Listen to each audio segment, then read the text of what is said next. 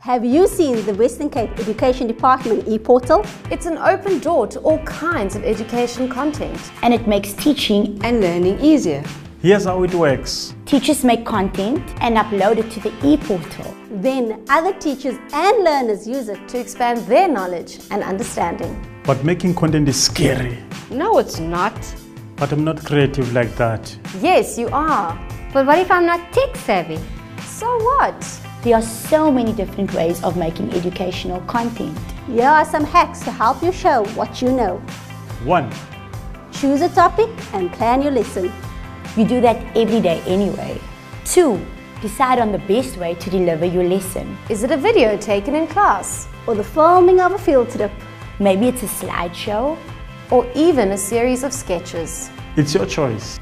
3. Figure out how to make it using what you have. Videos can be made with very basic technology. 4. Start creating. And get your learners involved. Remember to keep it short. Or break your lesson up into smaller clips. 5.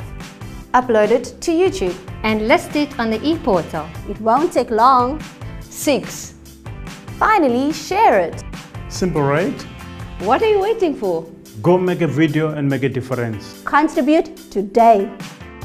And visit the ePortal for more tips.